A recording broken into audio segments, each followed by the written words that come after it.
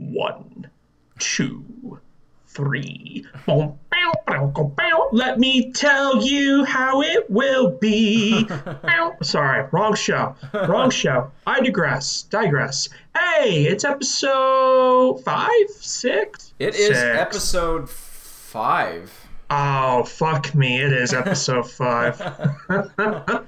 It's been a long day, guys. Hey, what's going on? How's it going, guys? Of course, Andy and my boy, Rob. I'm in a goofy mood today. Yeah, it's okay. It's good. It's the last episode, at least of Well, this series. It's the last episode. Just got off of doing 2 days of parent teacher conferences where I had to be at my most adult for 48 hours. So now I'm just like, I'm done. Tomorrow is a normal day again. The kids come back, so now I'm like extra goofy to compensate for my adulting these past 2 days. But how you doing, buddy? Hopefully it will make for an entertaining episode, and I'm doing good. Tomorrow's my last day of work till the weekend. I'm chill, ready to talk King Crimson again, as always. Ready to talk about all things King Crimson, and this is a little bittersweet because this is going to be, at least for a while, the last time we really talk about King Crimson. I'm a little sad about it, and do you mind if I open this with something? Do it. So I think that this was definitely, as we said, the perfect band to start this off with, and it's been just a wild ride. I mean, this was always a band that you and I bonded over. There's probably a couple other ones I could think of, but I think King Crimson was the big one. So for us to even, reconnect and then, in the first place, and then start this podcast and start it by doing King Crimson, it's like old times, man. I've been really enjoying it, so thank you.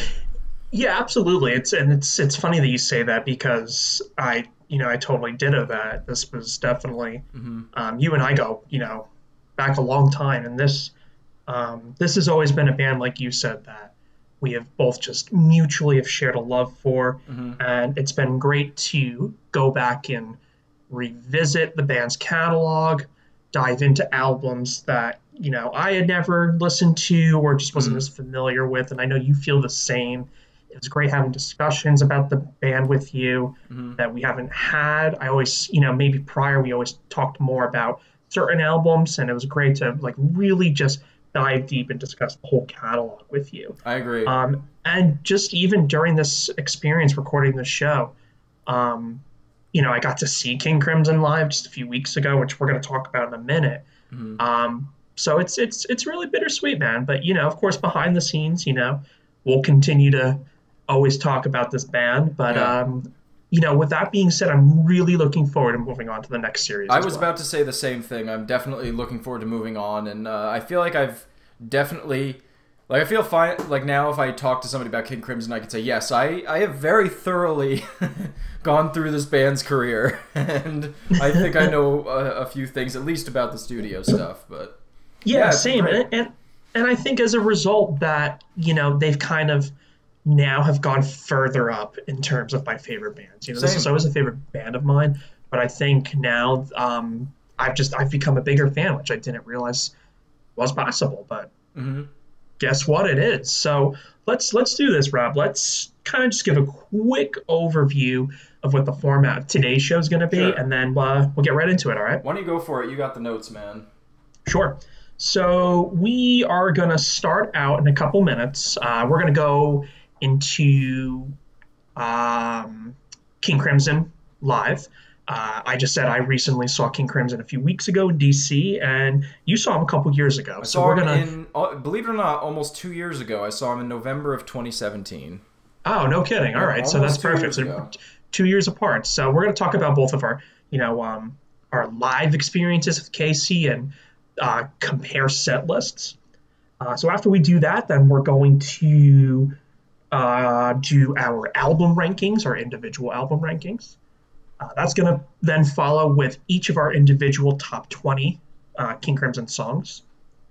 Somehow, and this should be interesting, but we're going to take both of our top 20s and put together a mutual top 20 King Crimson list, song list.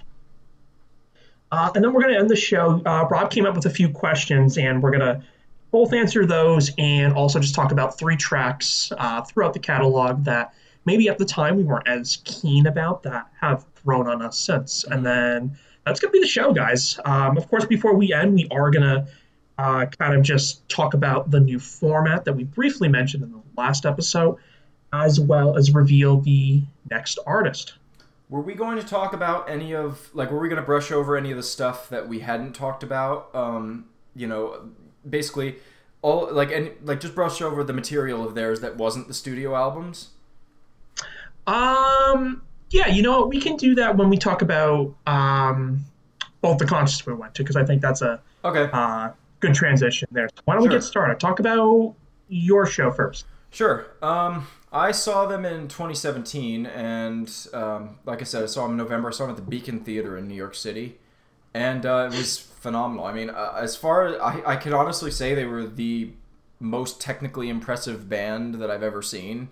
And just to throw a couple names out there of bands I've seen, Yes, Jethro Tull, Zappa Plays Zappa, Rush, Iron Maiden. I mean, some like really musically very talented bands.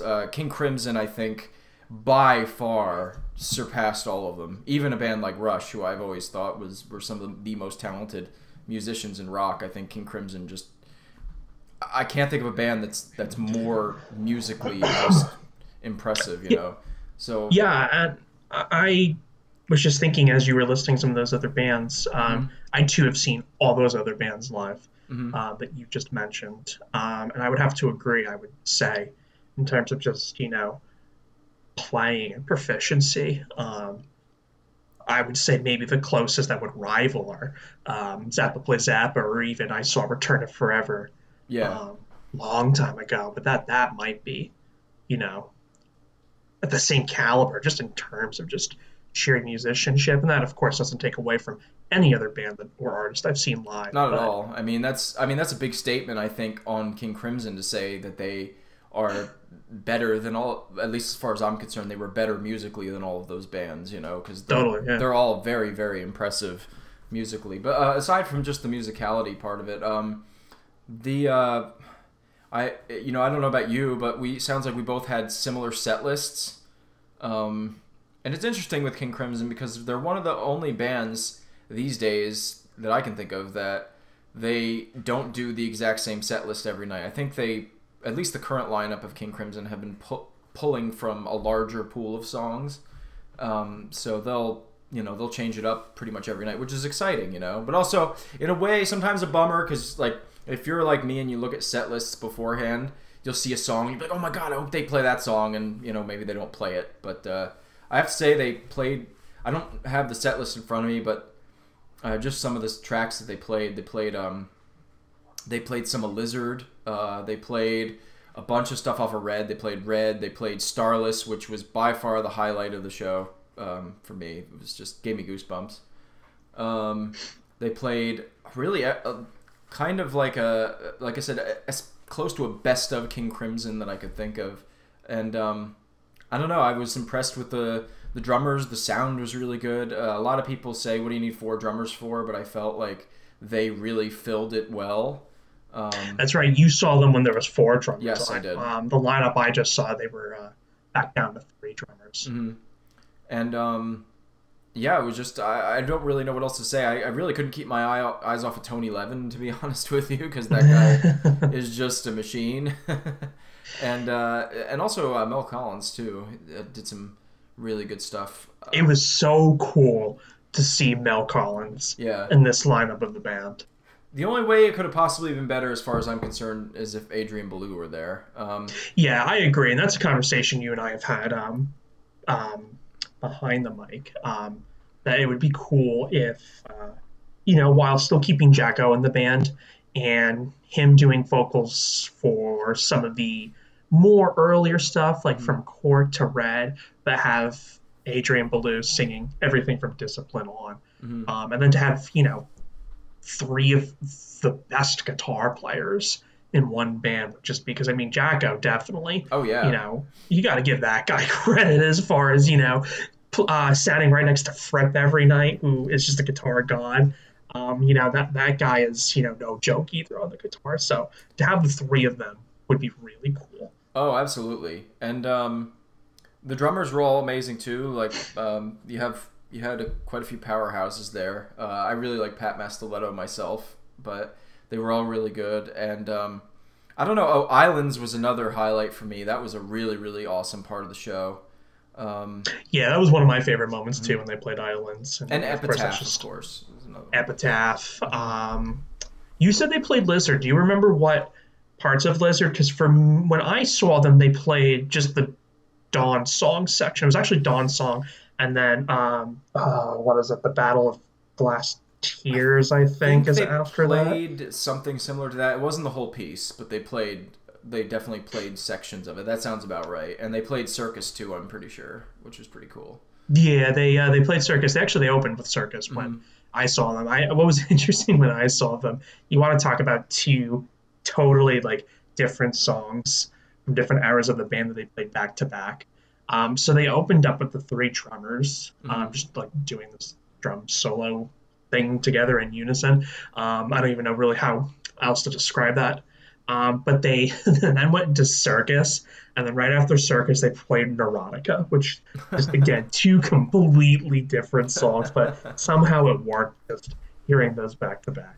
I can honestly say I think this is one of the best lineups of the band, and I really there's maybe I'm biased because I saw them live, but they are incredible. I would like to see at least one more King Crimson album with this lineup of the band. That would be Interesting enough, this is the longest going lineup. However, what's kind of ironic about that is it's while the longest lineup to date, they have not recorded a studio the album. closest thing we So, got was the A Scarcity of Miracles, the Jacko and so that I don't count for yeah, two reasons. One, that's considered more of a project. Now yep. that played a huge role in resurrecting King Crimson again, Hmm. but also that has. I'm trying to think. Of course, Fripp. It's Fripp. It was Fripp, Gavin Harrison, Jacko, And Mel Collins. and I think just Mel Collins. I Hmm. don't. I don't even think Tony Levin. I could be wrong, but I'm pretty sure Tony Levin's not on it. Yeah. As well as Pat Mastelotto, of course. But that project definitely had a huge role in bringing King Hmm. Crimson back. Yeah, definitely. As far as the concert goes, I don't really have much to say. The only thing I want to say, I'll say on air here, is that a lot of people don't know is we always talked about going to see King Crimson together. I would like to see them at least one more time, and I think we should try to go see them together. I would too. I'm going to be honest with you, especially since this was a 50th anniversary tour, which just Hmm. wrapped up, by the way. Um, while I'm not ruling out the possibility that they'll still play more shows, I, I don't think there's going to be an opportunity to see them again. I We hope I'm yeah. wrong. By all means, I hope I'm wrong. Just the fact that I was finally able to see them once Yeah. is satisfying enough for me.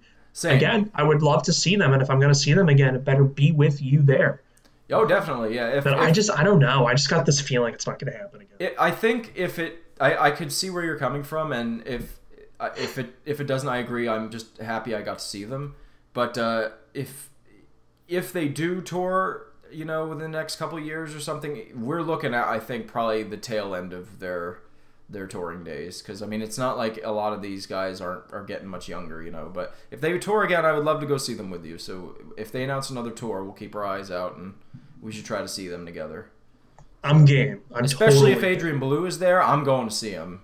Like if Adrian Belew, because he's apparently an inactive member right now. So if he suddenly they're like, hey, we're gonna do a tour, but Adrian Belew's joining us, it's like you bet we are jumping on tickets. Definitely. So I have my set list pulled up in front of me. Okay. So I'm gonna go ahead and just quickly read it to you and just share a few thoughts Okay. of certain songs, and then we'll move on. Okay. So as I said before, their first set they opened up. I guess it's called on the set list Drumsons, Hmm. where the three drummers came out and just did this drum duet thing. It was really cool. Hmm. And that went into Circus. And while Circus isn't one of my favorite King Crimson songs, this particular version live was great. Jacko sounded fantastic on vocals, and I thought it suited as a great opener as well Mm-hmm. for the concert.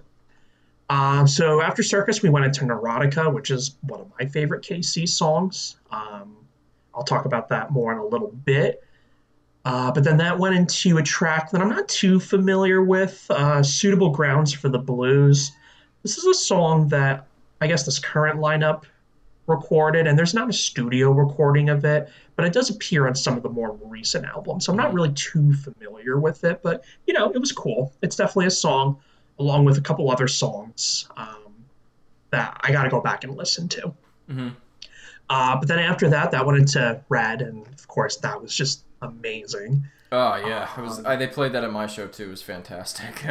yeah, and then Red, they went into Moonchild, Oh, and which is the first 2 minutes I love, and you know my feelings about the rest of the track, but they did something a little different.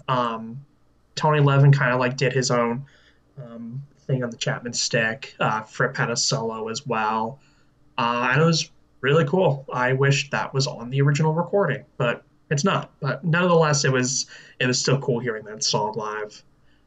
Then we got Cat Food, which Cat Food I'm going to talk about a little more later because I've expressed my feelings about that song before. But I'm not going to lie, it was cool hearing it live. So I enjoyed it. My brother and I went to see King Crimson with my brother. My brother and I just looked at each other and started laughing when that song started. But it was cool to hear live.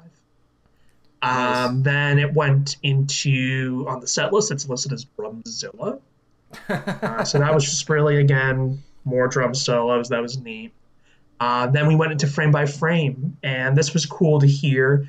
This was one of the songs that they slightly altered the lyrics a little bit, and I'm not really too sure why, but um, it was cool. I mean, you know, Adrian Belew is hard to, try to impersonate. And this is where, while I love Jacko, this is where, I agree with you. It'd be Oh really neat yeah. to have Adrian Belew. Only Adrian Belew, in my opinion, can really sing those songs at their best. But it was still cool to hear frame by frame.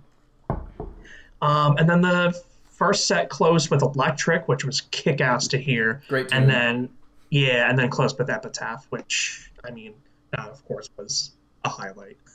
Oh yeah, uh, that song always is. Yeah. So then set two went into this has it less listed drum sins again, and if I do recall, I believe the second set did start with the drummers again. Then it went into Dawn Song from the Lizard Suite, Hmm. which that Great. was cool to hear. Then Lark's Tongues and Aspect Part 4. Then Islands, which was another highlight for me. Boy, did the place get really quiet when they played that. And then Islands was another cool transition. From Islands, we go to Easy Money, which couldn't be more of just like a thumping, kick-ass track, which they also altered the lyrics to just a tad bit. Then after Easy Money, we went to the Construction of Light, which that was also cool to hear because that's a song that's my favorite off that record. I'm jealous of that. Although, again, that's another one where I would definitely prefer to have Adrian Belew on vocals. But I'm sure he probably Out did. of all of the Adrian Belew songs, this one worked the best with Hmm. Gecko's vocals, in my opinion, at least. But I agree, of course, it would be better to hear Adrian sing it. But it was still good. It was another highlight for me that night. Then we go into Starless, and oh god, like it should go without saying that that was the highlight of the night. But I loved when the breakdown at the end with Mel Collins, Fripp, and the drums.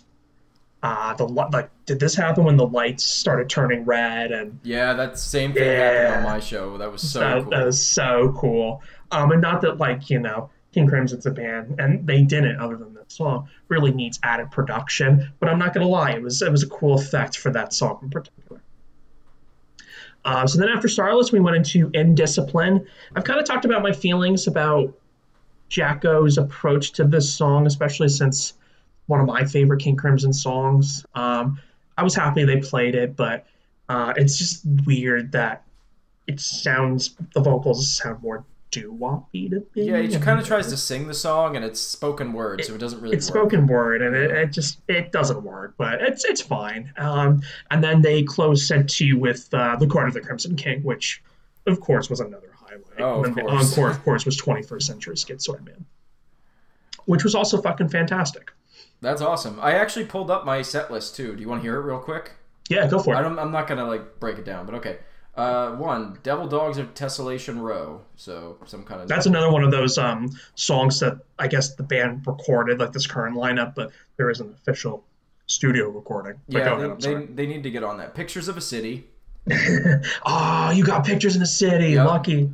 Neurotica, which was weird because he didn't do any of the spoken stuff, but he just sang the chorus.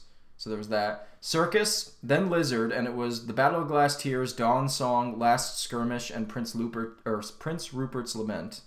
Okay. So they actually played a good chunk of Lizard. Epitaph, Radical Action 2, Level 5, Starless, Indiscipline. That was set 1. It's quite a good first set. The second set... a lot of songs that were in my set 2 are in your set 1. Interesting. Yep. And set 2 was Hellhounds of Krim, The Letters, which was actually really cool, from Islands. Breathless, which is actually a song from Exposure, which is Robert Fripp's first Robert Fripp's solo album. That's right, yeah. Moonchild, Court of the Crimson King, Radical Action to Unseat the Hold of a Monkey Mind, whatever that is. Meltdown, Lark's Tongues and Aspic Part 2, Islands, Easy Money, and the encore was 21st Century Schizoid Man.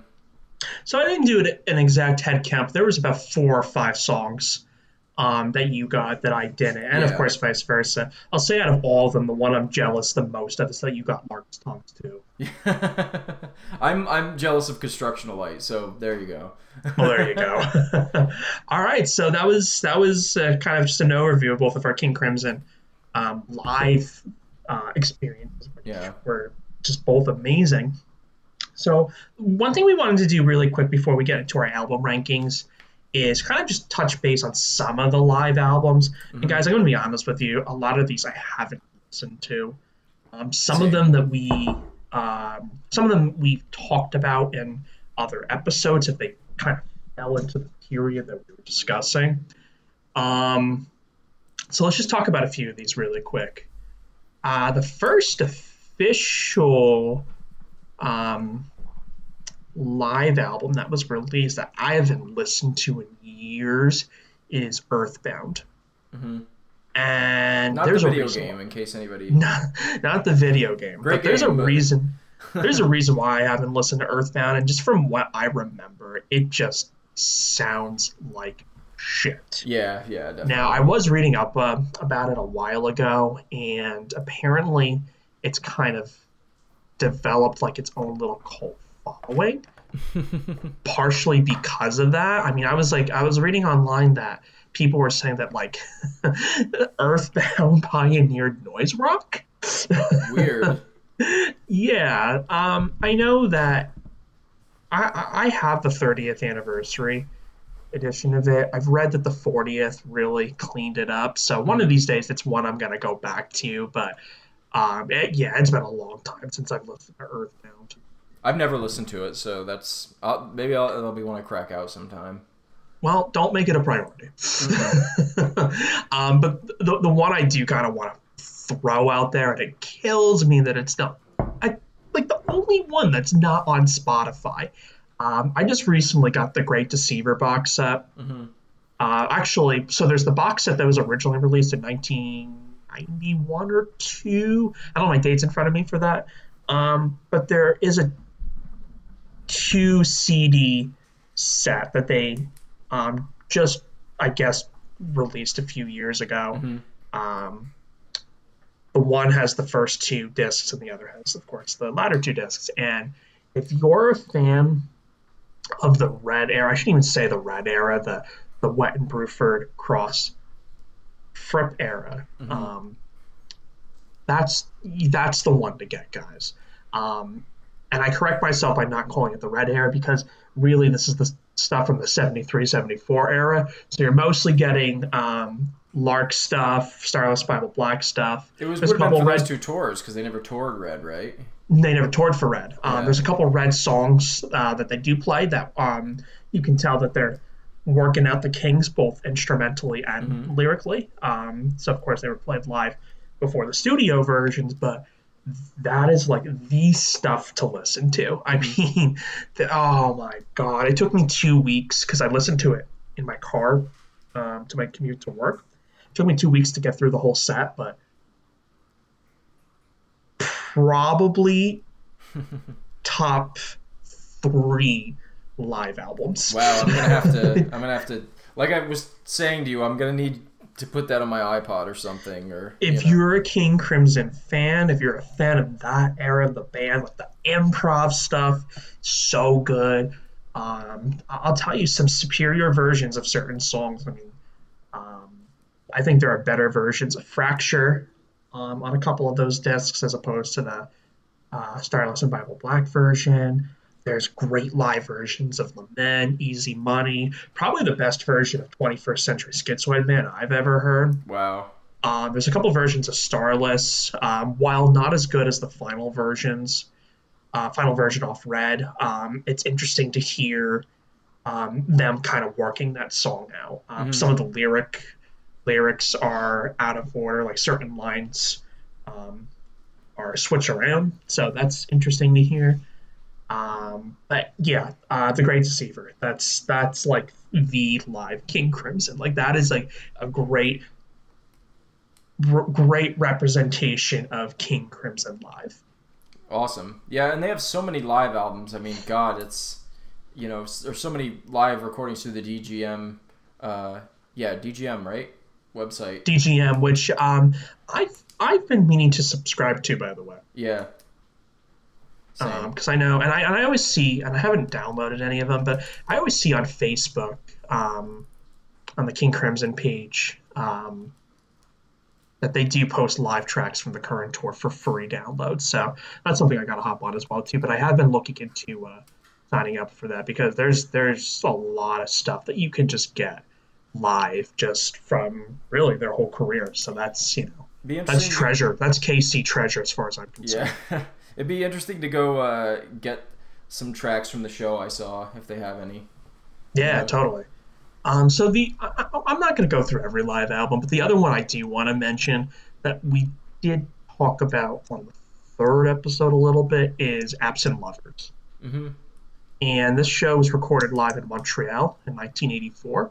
I believe, if memory serves me correctly, it was either one of the last shows from the Discipline era, or it might have actually been the last show. Mm-hmm. But either way, I think, like The Great Deceiver, there are some, to me at least, superior versions of some of these songs live. Specifically tracks from Beat and Three of a Perfect Pair.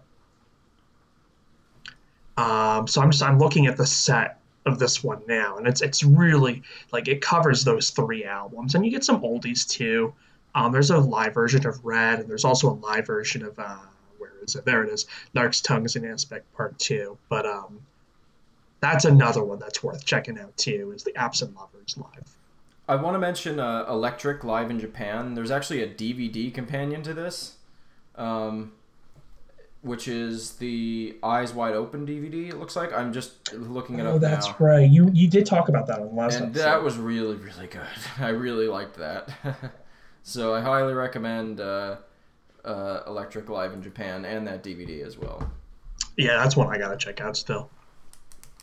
All right, cool. So one of the moments I just dropped how unprofessional, man. You swine. I know, goddamn swine. Um, one of the moments the three of you have been waiting. I'm kidding. That everyone's been waiting for is our album rankings. I guess you could say our top 13 since there are 13 studio Yep. albums. So I'm thinking let's do this. Let's list them in reverse order. So starting at your number 13. Okay. So you'll say your number 13, and I'll say my number 13, I like et cetera, et cetera. Does that make sense? And what we're gonna do, because we did this because we're doing a collective top 20, we're gonna do a collective top 5 albums. How's Oh, that we sound? are. Okay. Okay, Let's. cool. I We're just doing a thinking that I was collective like top that would five. be good. And also, yes, this is the moment I've been waiting for. So. The moment we've all All been right. waiting for. And we if you want, we can you can give a brief description. I mean, we covered all Okay. these albums in depth, but yeah, let's go ahead. Okay. Sure. Do you want me to go first? You go first. Number 13 for me is Starless and Bible Black. Oh, my heart. No, no. You blew it up. Planet All of the right, Apes. number 13. I can't say, though, in retrospect, I'm too surprised that you're Yeah. number 13. Okay, so, well, I'm going to get you back because my number 13 is Lizard. I'm not surprised. No, no. No, please, God, no. Yeah, I mean, look, my opinion really hasn't changed Hey, that's with Lizard. fair. I'm glad you at it's least like a just, few tracks off of it, though. I do, I do. It's just, it's very bloated. It's too. I'm not going to get into it because I already covered that in the first episode. But yeah, So, that's my number 13. so the reason my number 13 is Starless is because, and I want to say, by the way, here, I don't think, like, looking at this list, I don't think, like, King Crimson has a bad album. They have some ones that aren't as good. Like, they have some really great albums. They have some good, and even, like, the bottom ones here, I'm kind of like, I'm not a huge fan of, but I will listen to Starless every day before I listen to most modern music, Mm-hmm. So, but I think the reason that Starless and Bible Black doesn't work for me is because it doesn't feel like a complete album. It feels like, we've I talked agree about with how that. there's certain songs like on there, like The Mincer and a few of those, where it's just like, it seems like it's an unfinished song, and there's also just a lot of stuff that's just kind of jammy stuff that you could. It almost seems like they've just put a bunch of stuff that they were working on and hadn't really had a chance to finish and just threw it on an album. That isn't to say that there aren't some great songs on the album, but like Trio is a great one. I love that tune. That's a really big highlight actually, and a couple others. But the album as a whole just doesn't feel complete in my opinion. Fair enough. Fair enough. I think those are all valid points that you made that I'll also touch base on when I get to where I've ranked that record. Okay. And then, just to kind of continue to, I guess, really, I said I wasn't going to get into it, but again, Lizard for me, I just think it's very bloated. I admire that they were continuing to, progress and further their sound. It definitely, in some aspects, feels like the next logical progression after coming off of In the Court of the Crimson King and In the Wake of Poseidon. But yeah, I don't know. It just didn't work for me. Hey, I would say it's borderline pretentious, and I think that's really my biggest gripe with it. But there are some hidden gems in it for sure. It seems like one of those albums where you either like it or you just don't. There's not. Yeah, no I think we much said that in the middle first episode too. Yeah. It's one you like or you don't particularly like. There's no like, oh, Lizard's an okay record. Yeah. No. All right, so let's go for your number 12. Three of a Perfect Pair. Three of a Perfect Pair. All Yep. right. So my number 12 is The Construction of Light. Interesting. Okay. Do you want to go first, or you want me to go first? As far as why? So I'll just say that going back and listening to it, while I still stand by what I said in the last episode, I really want to listen to the Reconstruction of Light. My So do opinions with it are just kind of similar to Lizard. Really, it's just I think again it's very bloated. It does come off borderline pretentious. I think what kind of just puts it above Lizard more is the title track is one of my favorite King Crimson songs that I'll talk about when we get a little later in the episode. But yeah, I just similar feelings as Lizard, and I think what puzzles me with this one too is that in between Thrak and The Construction of Light, they went off and they did these projects with the mindset of using that as the basis of where they were going to go with the next studio record. And just listening to some of the projects, which I haven't, that's like set of pull-ups. So right there, That's a project in itself, if you will. literally, no pun intended. Just listening, there's some great stuff. So while I know that some of it got incorporated with the construction of light, I don't know. I feel like that with doing that process in between that, in theory, you could have really put out your best record.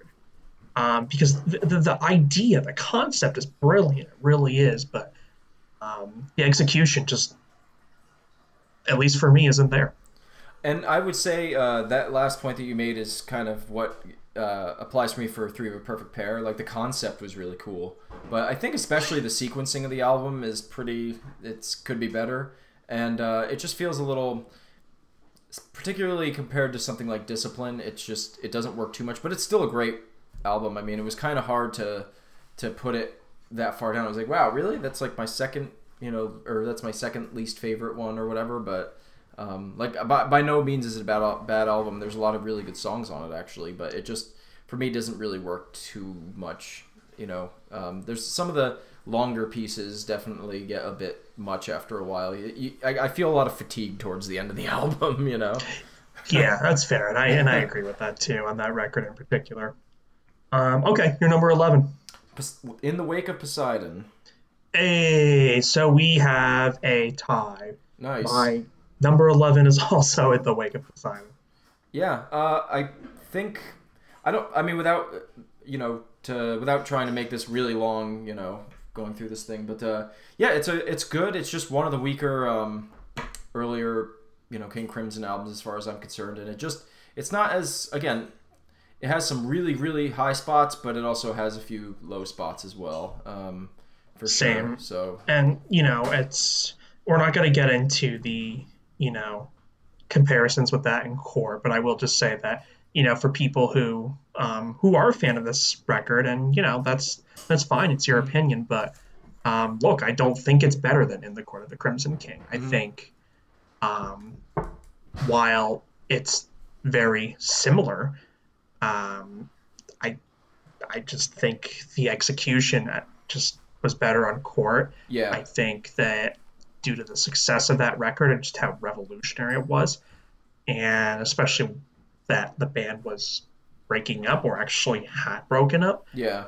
They took, I don't want to say the easy route, but they, logically, it's like, well, let's try to, recreate what we did on the first one. And whether you do think that or not, I think it is there. I think it's valid to feel that way. That it's trying to be its older brother, but I just think Court is the superior record. Yeah, and that's really that by far. And to be fair to the album, it had a hard act to follow. But even so, it's just the songs weren't as good. It's simple as that in my opinion. It's the songs were better written and better, for lack of a better term, orchestrated on the first album. And it sucks to maybe compare it to the first album, but it's kind of hard not to, and that's my point exactly. It's not fair to do so, but how can you not? Yeah. Your number 10. Construction of Light. Construction of Light. All right, my number 10 is Beat. Interesting. Okay. Mm-hmm. Construction of Light has the same issue as Starless and Bible Black has, as far as I'm concerned, except that I think the songs do feel, for the most part, more complete, but it has Fractured and Construction of Light, the song, which are two amazing songs, two of the best songs from that period of the band. So those automatically, I think, elevate this one for me. But I agree that I pretty much same sentiments as you with a lot of what you said. Yeah, I forgot to mention before too when I revealed my ranking for Construction of Light. Just to put it out there that my feelings have not changed, that Prozac Blues is the worst King Crimson's. That Fair. Opinion has not changed, Fair. Although I do need to check out that live version that you were talking about. Yeah, do that. Particularly on this one, it was good. Yeah. On the live album, I mentioned the electric one. So for me, with Beat being at number 10, Beat to a degree has grown on me a little bit. Mm-hmm. One of my all-time favorite King Crimson songs is on there. That, of course, is Neurotica. Mm-hmm. But there are some other great tracks on there too. Waiting Man, the one funky instrumental that I'm blanking on right now. Satori in Tangier. Is that Yep, the one? Yep. excuse me, that's it. Neil Jack and Me has grown on me. I think Requiem's a great track. Yep. I think why it's placed where it is it's really the first follow up record since In the Wake of Poseidon that isn't really anything new. You can make the argument that it's a safer version of Discipline, I which think that's isn't fair. necessarily a bad thing. But there are some solid tracks on it, so that's why I have it where I do. Yeah, I pretty much agree with that sentiment. You're number 10. Beat. Nope, just kidding. Number 9. Beat. Also. Beat. So Okay. it's a little higher. Same thing. But I will say I do like it more than Three of a Perfect Pair, and I liked it again more than I thought I would. And there's a lot more tracks on that I could say that I actually enjoy than something like Three of a Perfect Pair, or the other ones mentioned. I think as an album, it's a bit more cohesive than the other ones that I've ranked, and that's kind of why I put it where it was, because I really feel like it held up more as an album than those other. The Beat is really the first one I think on this list that feels like, they were going. It just feels like a cohesive album, I guess, is what I want to say. The other ones feel like they kind of took, from different places, or like in the case of, Three of a Perfect Pair, they had a concept, but it didn't work too well. So I think Beat is the first one that really feels like a solid album to me, because there's a couple tracks on there that I'm not like huge on, but I don't really dislike any of the tracks either. I don't find it a chore to listen to, especially since most of the songs are pretty short, so it's very digestible. Definitely. My number 9, and I can kind of see myself switching this with Beat actually. So putting Beat at number 9. But for now, I've kept Beat at number 10. My number 9 is the Power to Believe. And what's interesting about this record is I'm not a fan of any of the songs that have vocals in it. I think Happy With, I forget the whole title of that freaking song. I think there's some cool moments in that song. I'm not really a fan of the usage of auto-tune with Adrian Blue's vocals. I think it works in certain spots. I do like it in, I think it's the Power to Believe 2. And it's used throughout as different segues, and I think it's cool. But at the same time, it to me it does a disservice to Blue's vocals, who I think is a fantastic singer. Not to mention that it just sounds dated as well. But the reason why this album is placed where it is I think this record has amongst some of the band's best instrumentals. Oh yeah. Electric, Level 5, and Dangerous Curves, I think can easily compete with songs like Fracture, the other Lark songs. Any of the set, like with a lot of that period of the band's instrumentals, I would agree. Yeah, very solid stuff. Some of the best instrumentals. So that's what kind of, for now, why I put the Power to Believe above Beat. I think Beat has better songs overall than Power to Believe, but you can't ignore those instrumentals. It's amongst some of the band's best work. So that's why I have it placed where I do. Yeah. Your number 8.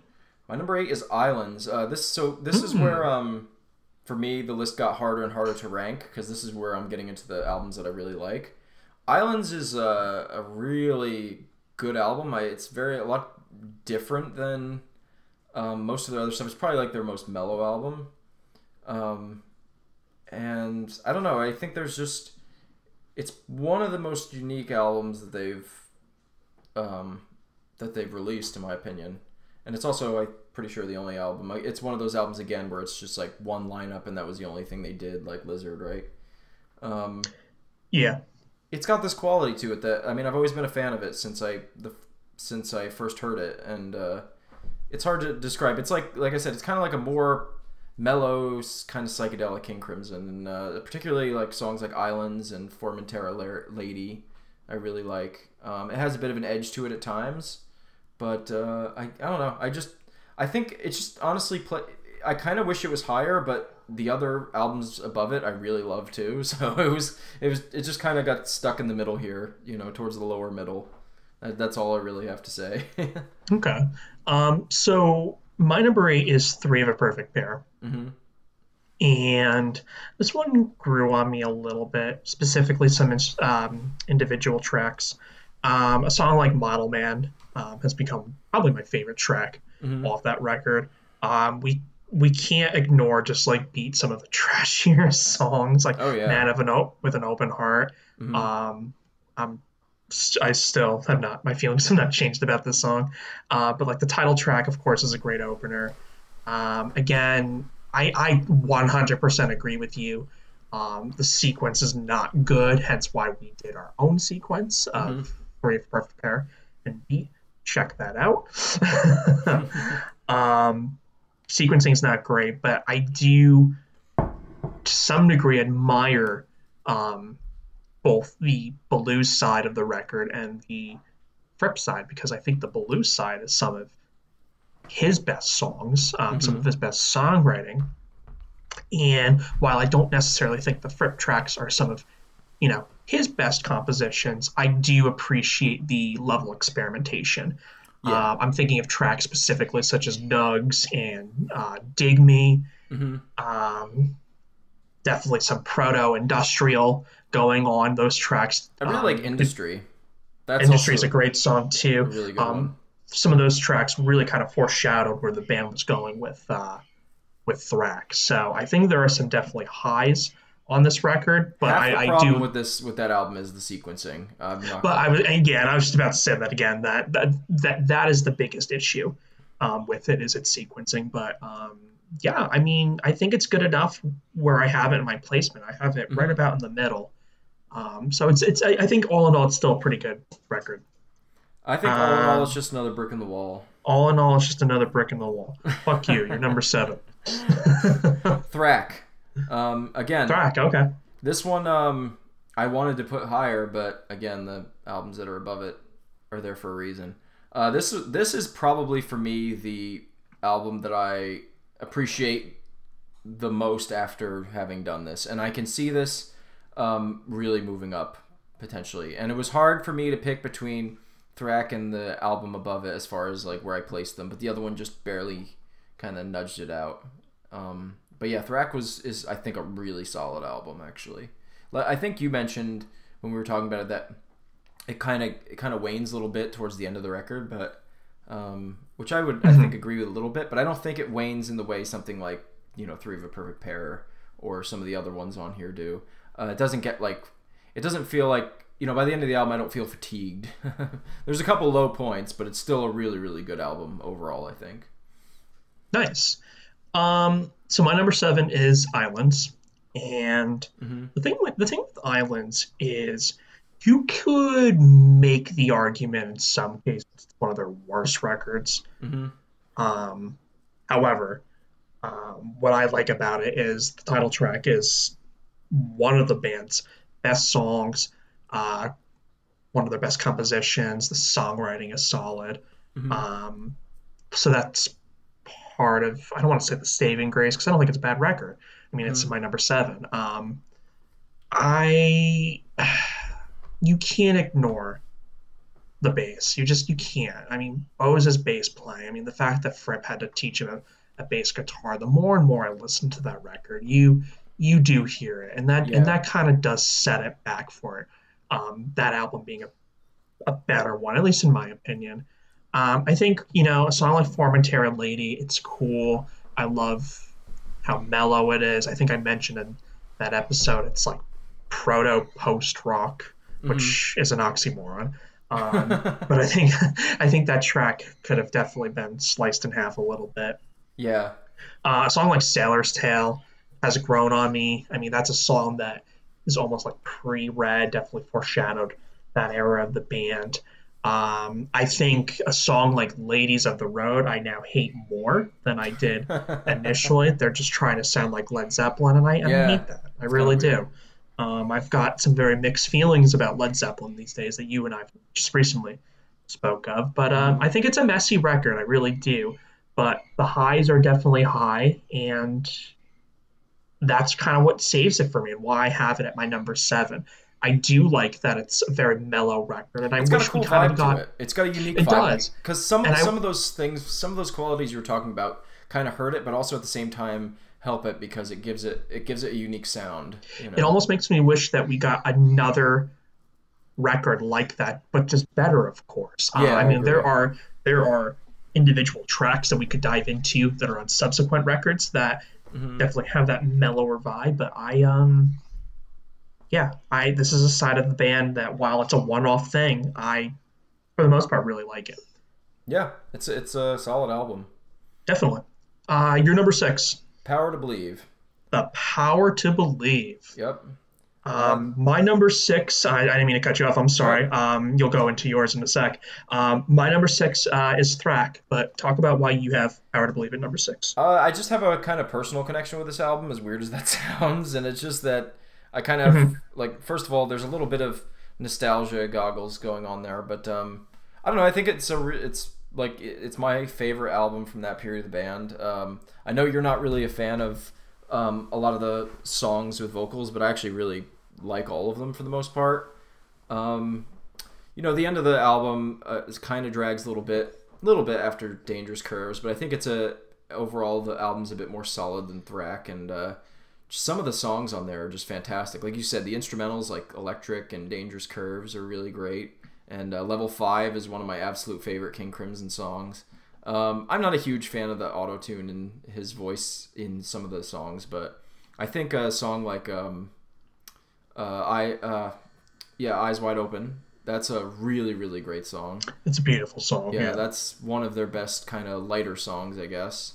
And I also like songs like Facts of Life and like that. So I don't know. I that there's something about that album that does it for me. I don't know what it is, but I just think it's got a cool, unique sound, and I don't know. It's definitely on the higher, on the higher end of the scale for me. Nice. So I have Thrack, as I mentioned, at number 6, Hmm. and I also share the same opinion as you do. Hmm. That out of all of these records, it is the one that I also have really come to appreciate the most. Um, Like I said, it was uh, hard not to put that in this spot and Power to Believe underneath it. That's how much I'm enjoying it. I can honestly see it moving up a little more even. yeah, and my opinion still hasn't changed with the record in the sense of like you also mentioned with it does feel very bloated, Hmm. like Three of a Perfect Pair. And while I like it better than Three of a Perfect Pair, I do find myself more fatigued towards the second half of that album as Yeah, opposed to Three of a Perfect Pair. And I think that's just because of the length of it. yeah. It's a longer record, and I think that's why. And there are more instrumentals, so I think that's why I kind of start to feel a little worn out towards the end. Hmm. I do still plan on coming up with my own sequencing of it, but this is another one where the best songs really are the best songs. I Oh, they mean, are.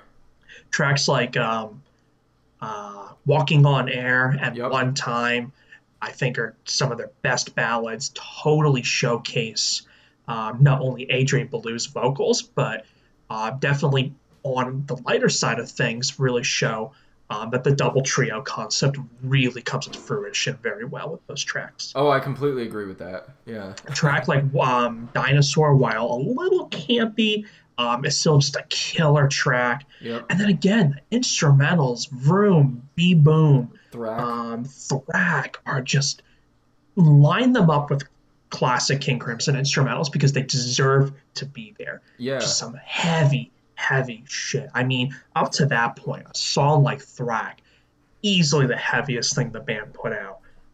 It's just a fantastic album. And it's nice hearing that you know I mean I know it's the double trio lineup, but it's nice hearing the Ballou, Bruford, Tony Levin, Fripp era do some really heavy stuff. Do more of Absolutely. that classic King Crimson sound. It's the only example where we get that. Yeah, absolutely. It's all in all a great album. I agree with you. It's one that out of all the other ones, I really grew to appreciate the most. Yes, yeah. Like I said, it still has more potential for for me to move up in the ranks, I think. Definitely, I would agree with that. I could see it eventually ending up in my top five. But speaking of top five, we're there. We're Holy crap. we're at the final five. So We did it. this is we did it so far. But tell us your number five. um, I'm not going to talk much about this, but it's Lizard. Okay. And I love this album. It's just like I said, I honestly think I think I can't really say anything else, but you either like it or you don't. I think it's a very layered album. It's very interesting, like instrumentally. There's so much going on in the album for me, and I don't know, I just like it. I can understand, especially with Gordon Haskell's vocals, they're not for everybody. I would agree that they're not the greatest, but I think he does ballads well. Like I really like Cadence and Cascade from In the Wake of Poseidon and Lady yeah. of the Dancing Water. That's a really nice ballad on this record, and he has a few moments in the actual track Lizard that I really like his vocals. But overall, there's a lot going on musically in the album, and that's why I think I like it so much. It's interesting, and it's got that whimsical proggy fantasy thing going on, which I always really love. And I know that's not for everybody, but it's just a personal taste for me. Oh, and the album cover is probably one of the coolest album covers. It is definitely one of their coolest album covers. I can't deny that. Yeah.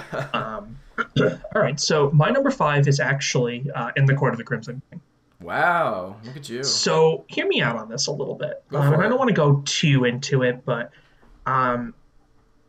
all classic album genre defining aside, and while it is a great record, I think we sometimes we let classic status records and nostalgia affect our judgment for how good the record really is. That's fair. While I'm not, yeah, that's totally and while fair. I'm not saying it's a terrible record, because I'm not. It's my number five. Yeah, it's top five is a big deal. Right? Look, it's not their best record. It's not. Just from a pure musical standpoint, they have tons of records that are better. They have tons of songs that are better. But with that being said, there's still something special about this first incarnation of the band for me. There's still something special about these songs. 21st Century Schizoid Man. I remember hearing that the first time and being like, what the hell is this? Imagine being someone in 1969 at that Hyde Park show, seeing the Rolling Stones, and then this band coming out, this band King Crimson opening, and hearing that song and being on whatever those people were on. Like, come on. Like, it just, like, that had to have been a crazy experience. It must have blown minds, honestly. And Epitaph is one of their best songs. It's a beautiful piece. Greg Lake nails it vocally. Peter Sinfield's lyrics are just so good. And then the title track, which is the closing track, is also fantastic. It's an amazing record. It really did change music at that time period. But it's not their best record. Hey, that's fair. I think that's totally fair. In my opinion. So that's my number five. What's your number four? Lark's Tongues and Aspic. Okay. Again, it's in the top five, so at this point there's no like, I don't like, it's not a bad album or anything. It's just that, there's three other ones that I think are better. This is definitely a very high point in the 70s for me. This is an album, again, this one also would probably be my other one that I think moved up for me because, to be honest, I wasn't as familiar with this album as maybe you'd think. Like, I've listened to it a bunch, but I never listened to it like constantly like some of the other albums on here. And just tracks like, Larks 1 and 2, Exiles, Easy Money, tracks like it's a fantastic record front to back. One of the best, as far as I'm concerned, like probably a really excellent example of the best of prog rock from that period.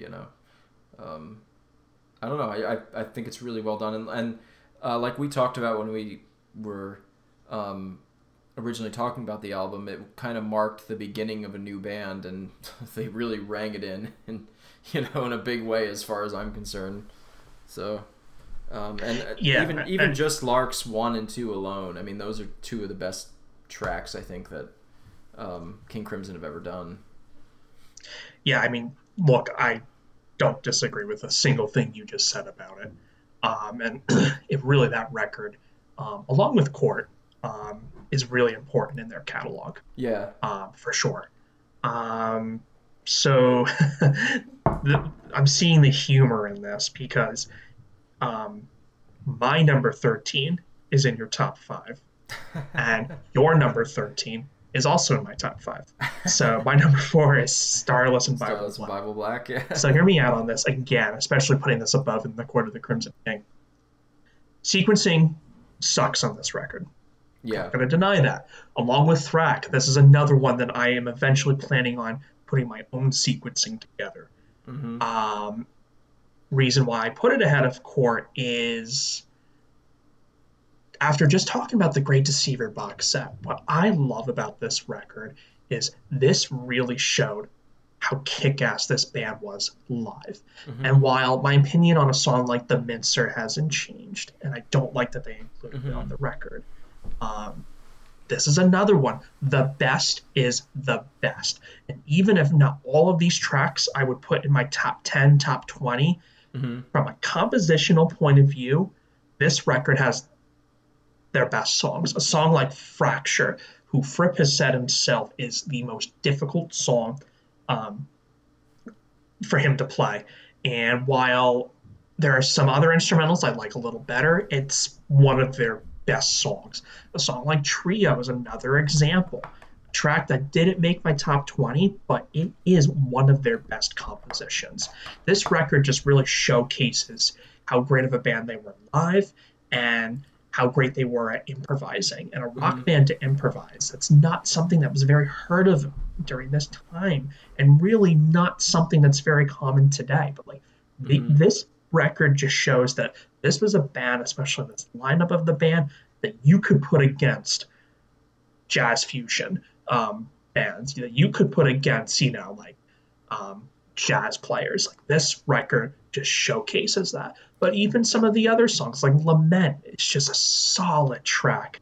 Yeah, that is a good. That is a really good The song. Night Watch is one that's grown on me. Just lyrically, some of why am I blanking out on his name? James Palmer. You know who I'm talking about. Yep. Great track lyrically. So while the sequencing is not good on this record, I would argue that this is another important record in the band's career, and that's why I have it where I do. I think all the stuff you said is fair. I think, like I said, my issue is if you're looking at it from an album perspective, it just doesn't flow very well for me. And that I totally agree with. Issue with it. I think they should have just given it a little bit more tender, loving care when they were actually putting it together and really thought of the sequencing. I don't know why that made me crack up. Tender, loving care. I think it needed a bit more attention. I don't know what the circumstances were of them recording it, but it sounds like it was rushed, to me. And I agree, and I can't argue with that. I think you're probably right on point with that. And again, but you're number 3. And I was gonna say real quick, I'm sorry. Just to end that. There is no such thing as a bad King Crimson record as far as I'm concerned. So I don't think it's a bad album. It's just that, like I said, as far as an album itself is where I have the problem. Totally. Other than Lizard, there's no such thing as a bad King Crimson. Yeah. Number 3, you asked? You didn't even appreciate my joke. Wow, I just got it. Other than Lizard, you're right. There's no such thing. No, I'm kidding. I cry. No, all right, you're number 3. Go for it, dude. Mine is Discipline, and it was very, very tempting to put this at number 2. Like, it was really, really difficult between the 2 and 3, and I'm still not sure I'm 100% satisfied with it. That album is fantastic. It's real.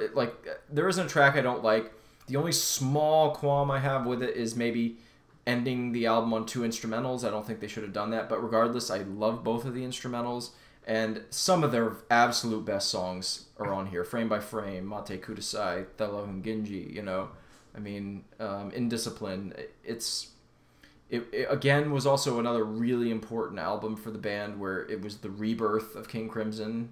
And I think they just came in, swinging. They did a phenomenal job. It really is one of the best records and one of the most unique records of all time, as far as I'm concerned. So my number three is also Discipline, Yeah. and I too was also tempted to put it by number two. Mm-hmm. This is a record that, out of any other King Crimson record, every time I listen to it, I love it more and more and Mm-hmm. more. Yep. Um, a song like "The Sheltering Sky," which I was a little critical of Mm-hmm. in episode three, is a track that's grown on me. Yep. I do. Remember I was telling you about that. I loved it. Did you watch the live version? You there? You cut off a little bit. Yeah, yeah. I said. All right. Remember? Did you ever watch the live version? I still have not watched the Okay, I'll live send it to version, you but after this. since listening, yeah, please do. But since going back and listening to it more and more, that track's grown on me. I Mm-hmm. still like Discipline as far as the instrumentals better, Mm-hmm. and I do stand by what I did say, that I do still feel putting those two tracks back to back on the end of the record would still be my biggest complaint. Yep. Same here. While I wouldn't remove either one of them from the record, I would just maybe sequence one of them somewhere else. Yeah, Um, I think Discipline or even Sheltering Sky, one of them could have been put at the end of, say, the first side of the record. And Agreed. then that would have been a perfect way to end the album. but to like, especially coming off of Red years prior, talking about a radical change that worked. And I mean, just this is just, I love just the uniqueness of, a song like Elephant Talk with the lyrical Mm-hmm. approach, Frame by Frame, which might be the closest to new wave that they got in this era of the band. It's just Mm-hmm. such a great song with the vocal effects with Tony 11 and Mm-hmm. Adrian Belew, in Discipline, just with the spoken word and how it just builds, it builds and builds, both instrumentally and with Adrian Blue's vocals. And another song like Matsukudasai, which I was a song I liked, but has continued to grow on me, and it's just such a Yep. beautiful track. It's just from start to finish, other than having those two instrumentals back to back, an amazing record. Oh, it's so good. But But what's your number two? it would be Court of the Crimson King. Okay. And like I know I think a lot of what you said, to be honest, is valid. But to me, Court of the Crimson King, aside from some of the Moonchild noodling at the end, um, had that honestly been taken out, this might even be number one. But yeah, I just love Court of the Crimson King. It's a classic album. Like you said, it was genre defining. It was all those things. But it's still one that I put on in terms of their discography that I put on one. It's aside to actually, ironically, Discipline might be the one that I listen to the most actually. But Court is one I always go back to, and I think if just alone the album was an EP that was Schizoid Man, Epitaph, and Court of the Crimson King, it would be enough, But Yeah, could you we also have imagine I that? Talk to the Wind. I love that song. Like I said, I love the first half of Moonchild. It's really great. The noodling is where it falls apart just a little bit, but even so, I think it's a solid album. And I don't know. I still think this is one of the best lineups of the band too. I love Mike Giles, the drummer, and I love all the stuff that Ian McDonald does on the flute and the saxophone and the mellotron. It's probably one of the best uses of a mellotron on a record, as far as I'm concerned. And it's got that old school prog feel, which I love old 70s progressive rock. It's one of my favorite genres of music. So it has this, and I love the whimsical lyrics at times, but also, we even talked about this. I think this album has a lot more of those philosophical kind of lyrics. Like, I think Epitaph probably is lyrically their best song. I just love the stuff. I would I don't know. probably have to agree with that. I just that to me is one of the greatest songs of all time, and I don't know. I can't praise this record enough. It's not my number one, but I think it deserves to be at least in the top 3 or 5. So. Cool. I mean, that's, I can't really argue with any of that. Yeah. So my number two is Red, And I don't want to. Whoa. Yeah, so my number two is Red. Oh my Let's just say God. say that again. And look, I don't want to really get into it too much, Uh-huh. because I mean, what more is there to say about it? Mm-hmm. It's probably their best record, Mm-hmm. but it doesn't mean it's my favorite. And I'll Mm-hmm. talk about my favorite and why it's my favorite when we get to number one. But I kind of do want to give just like a shout out to some of the lesser talked about tracks. A song like Fallen Angel, I think, is such Yep. an amazing ballady track that has like these cool, like ambient noises throughout. We gotta remember that this is also right around the same um, time period when Fripp was collaborating with Eno. So Yep. you really hear it on that track. A song like One More Red Nightmare is just such a heavy but funky track, Oh, that and song just kicks ass. rips both on the vocals and the bass. I The just it's drums are such actually a the highlight of that song, in my yeah, opinion. for sure. Just such a killer track. I'm not going to get into Red and Starless quite yet. I want to save that for my top 20 songs. But Mm-hmm. I mean, look, there's not really a whole lot to add to this record. It definitely was a great way to close that era of the band. I mean, Mm-hmm. it definitely perfected what the Wet and Bruford Cross Fripp era of the band were doing, but it Mm-hmm. was really just a great closing chapter from 69 to 74, all in all. You It was. hear, you hear, stuff that they did on the first couple of records. It's just, I mean, really, there's not a whole lot to add that hasn't been said already. But still at my number two. I again agree with pretty much everything you said there, except that my number one is Red. Bum, bum, ba, And that's only because I think, first of all, I think Red is the perfect album length, like the length of an album. I mean, it doesn't overstay its welcome, and it's also not too short, which you know, several of these other albums could qualify either or, right? Um, Particularly on the long side of things. I don't know. I think I love every single track on this. I don't think there's a weak track or a weak moment on this album. At one point, I would have said Providence was that track, but no. I honestly, again, shout out to the Steven Wilson remasters or remixes. Um, Gave me a new love for that track as well. I love the darkness and the menacing sound to it, the proto metal kind of sound. It's both, like, most of the tracks are like you said, tracks like Fallen Angel, One More Red Nightmare, Red, very musically and technically impressive, but also, they're kind of reasonable length songs that, you could, if somebody wanted to play them on the radio, just none of this shit ever gets played on the radio, but if anybody wanted to play it on the radio, it would be fine. It wouldn't take up, 15 minutes or whatever, Yeah, yeah. I mean, even a song like Starless, it's like what, 8 or 9 minutes long or something. It doesn't feel that long. It's an epic track. So I don't know. I just really love this album, and I often like debate back and forth with myself what my favorite King Crimson album is, and it's usually between my top three. But I really think Red has to be it. It's arguably the best lineup of the band. They really were at their peak as far as I'm concerned musically on this one. And I hear something new every time I listen to it.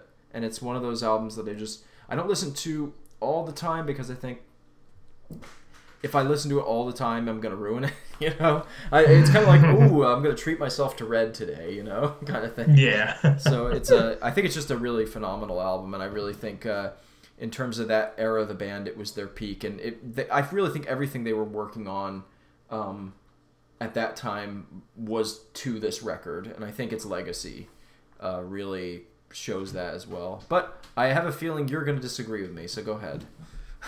No, look, it's not that I disagree with you. As I just acknowledged myself, I'm not going to deny that Red is their best record. Yeah. But there's a difference between best and favorite, and sometimes the two don't always intertwine. Mm-hmm. But for me, my number one is Lark's Tongues in Aspic. That's interesting. I honestly was expecting that your number one and number two were going to be reversed, so I want to hear this. So, as we were going through this series, this is the one I went back to more than any other. Mm-hmm. There are just certain records that take you in this place. Mm-hmm. For me, some of those records are the Beach Boys' Pet Sounds, which is my favorite album of all time. Mm-hmm. John Coltrane's A Love Supreme, Miles Davis in A Silent Way, the Beatles' White Album and Abbey Road. That just really take me to this place when I listen to those records from start to finish. Mm-hmm. This one does that for me. From the opening of Lark's Tongues all the way to part two at the end, and then everything in between. Mm-hmm. I mean, Lark's Tongues in Aspect Part 1, just right off the gate, the holy shit, new band. We're hearing violins now. The Fripp's guitar is getting heavier than ever. Mm-hmm. We've got this new drummer, but there's percussion going on too. I mean, like, this song alone is like a classical piece of music. Mm-hmm. And then we go into a track like Exiles, which I stand is the band's best ballad track. Wet and just sounds great.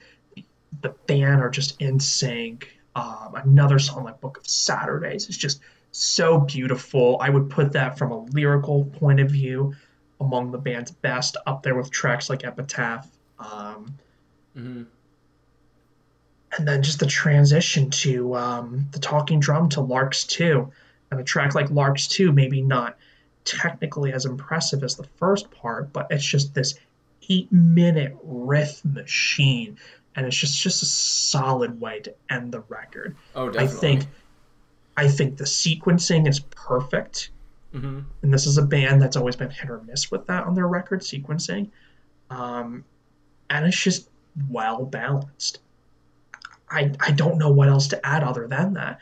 I acknowledge that Red is not probably, it is the better record. And a song like Starless is kind of like a 12-minute version of what I'm saying about all of Lark's Tongues. That song takes me in this really special place, but all of Lark's Tongues in Aspect does that for me as well. It's a beautiful record. It's a special record. It gets bonus points for having probably my favorite album cover as well. It is a really cool album cover. It is, and while it might not be their best, I just love the simplicity of it, and I think it just really represents the sound of the record too. I can't argue with it. Like I said, Lark's really moved up the ranks for me too. I really don't think, especially again, Steven Wilson, you beautiful man. Like the Wilson remix made me hear the song "Exiles" for the first time, as far as I'm concerned. Agreed. Yeah, that was a song I didn't appreciate prior. Yeah, Lark's was a huge. It was a huge change for me, my perspective on that album, and it just. I can't disagree with anything you said either. So I think it gets to a point where it's like, okay, you could be objective as you want. There's just personal opinion, and some records do it more for you than they do me, and vice versa, right? So absolutely. So that was our album ranking, guys. Our top 13, if you will. Let's do this, Rob, because I'm looking at time. I know we always get in this pickle. I know, but I'm determined. I want to end where we said we were going to end. Okay. So let's make some modifications a little bit. Okay. Let's do our top 20 next. Okay. Let's try to keep our descriptions very brief, if really none. And then maybe instead of doing a mutual top 20, because I have a feeling that alone will be here in another hour. Let's maybe bring it down to 5 or 10. How do you feel about that? Sure. Should we go with 5 or go with 10? Sure. And I have a proposal for you for how to rank our top 5 albums. Do you want to hear it? Go for it. Okay, this is what I think it should be, and you just say agree or disagree. I think it should be 1, Red, 2, And Larks. albums. I'm sorry, albums. Our albums, yeah. 1, Red. 2, Larks. 3, Discipline. 4, Court. 5, Thrack. I think that is a good representation of both of our feelings because all in all, where you and I place Thrack is not too far off. Yep. And those other 4, I believe, are in our top 5. So I'm good with it. And I felt and like I'm good with it in that order too. I felt like because you put Red as your number 2 and it wasn't my number 1, that naturally it should have been number 1. Larks was number 4 for me, but it was your favorite, so I felt like it deserved the number 2 spot. I was tempted to put Discipline there, but since we both put Discipline as 3, it seemed like a safe spot for it. And then Court just has to be in there, and I feel like Thrack deserves 5 just because I think for both of us it was the record that, aside from me with Larks, I think it was the record that really kind of outshone everything else. We seem to share the same opinion on it. We just had it, I think, slightly ranked. So I am good with that top 5 and exactly in that order. Okay, cool. Sweet. So there you go, guys. That's our top 5 albums. Number 5, Thrack. Number 4, Court of the Crimson King. Number 3, Discipline. Number 2, Larks, Tongues, and Aspic. Number 1, Red. Boom. Awesome. So let's move on to our top 20 tracks. We'll do it the same way. Which we will do after I potty. After you potty. We're doing a potty break? Yeah. Okay. All right. So you ready? Let's move on to our top 20 tracks. Oh man. So how do you want to do this one? Do you want to just go through So let's do you want me to do it. my list and then you do your list, or yeah, we can do that. Why not? Go ahead. You do your list first, then I'll do mine. Okay, are you ready for this then? I'm ready. It's going to be a lot. I'm going to go slowly just so you can, basically soak it all in. Soak it in, react. Yep, I gotcha. Okay. Number 20 is Electric off of The Power to Believe. Ooh. Number 19 is Circus from Lizard. Okay. Number 18 is Dinosaur from Thrack. 17 is Fallen Angel from Red. 16 is Islands from Islands. 15 is The Sheltering Sky from Discipline. 14 is Cadence and Cascade from the wow. In the Wake of Poseidon. In the Wake of Poseidon. I couldn't think of that. I had Power to Believe in my head and I knew it wasn't right. Okay. Number 13 is 21st Century Schizoid Man from Court. 12 is Red from Red. 11 is Frame by Frame from Discipline. 10 is Level 5, so we're in the top 10 now. Level 5 and number 10, wow. Okay. Number 9 is Stella Hunginjit from Discipline. Number 8 is The Construction of Light from The Construction of Light. Number 8? Wow. Yep. Shit. Number 7, I cheated, so I'm gonna admit that, and I don't care. I'm gonna keep the cheat. Number 7 is Larks Part 1 and 2. I could not pick between. I'm gonna call bullshit on that. Even though I cheated in the original episode, but all right. I did some cheating too. How'd you cheat? Oh well, I guess I'll find out. Number 6 is Court of the Crimson King. Number 5 is top 5 now. Number 5 is One More Red Nightmare. Ooh, number 5 for that. Okay, cool. Yep, I love that song. Number 4 is the entire piece Lizard. Number 3 is Mate Kudasai. I know you love that song, but number 3, wow. Okay. Yeah, it is. I think like upon hearing it, that album more and more, I really think that's my favorite track off that album. Number 2 is Epitaph from Court of the Crimson King. And I'm going to let you guess what number 1 is. Starless. It's Starless from Red. So, hold on. Okay, so before I gotta critique you a little bit. Okay, please, I want this. First of all, our lists are pretty different. So that's interesting. That's exactly what I wanted. But there are 2, and maybe one you said and I just missed it. But there are 2. I gotta point out that I'm like, are they not in your 20? Did you say Islands? Islands is on there. It's number 16. So I missed it. Okay. Yeah. No Indiscipline? I like that song a lot. It was, believe me, I had a top 30 and then I had to shave it off, and it was really difficult to do that. Okay, fair enough. Now, there's a couple of things that should be stated. First of all, my original interpretation of how we were going to do our top 20 was, this is for the audience sake here, was that we would try to have at least one album by everybody, or one song from each album representative, right? So you said, no, that's a bunch of crap. it's your legit of throughout the entire career your favorite. It doesn't matter if like one album has every track and you have some albums where there's no tracks. So I went off of that. Yeah, and I think that's valid. I mean, I think while, I can understand wanting to include at least a track from all the records, to me, that's not just entirely representative of what truly is, your favorite. I mean, I will tell you that I think just looking at mine, there are 3 albums that not a single track are in my top 20. Yeah, same here. I think there's 3 albums that I can think of that are not represented at all. So, yeah. And it's also interesting because there's a couple of albums that are pretty low on the list that are even above other albums, or that are even below at least one album that I can think of that has no representation, that have tracks. Like The Construction of Light is in my top 10, but I would not put that as far as like one of their best albums. So, yeah, there you go. Let's hear it, Andy. Let's hear the top 20. I want to know. All right, Robbie. Here's my top 20. Right at number 20, 21st Century Schizoid Man. Nice. I'm glad it made your top 20. Yep. Just cracked number 20.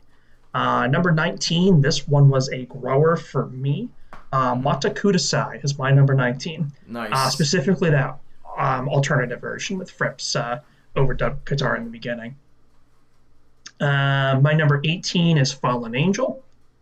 Nice. That's funny. Mine's 17. So yes, I remember that. My number 17 was Fracture. I just want to quickly point out that Fracture, I believe in the last episode, I said that I like Fractured better. I digress. Fracture is the superior piece in my opinion. Nice. Specifically the Steven Wilson remix. My number 16 is Walking on Air. Nice. My number 15 is Bolero. Oh, the from Lizard? Mm-hmm.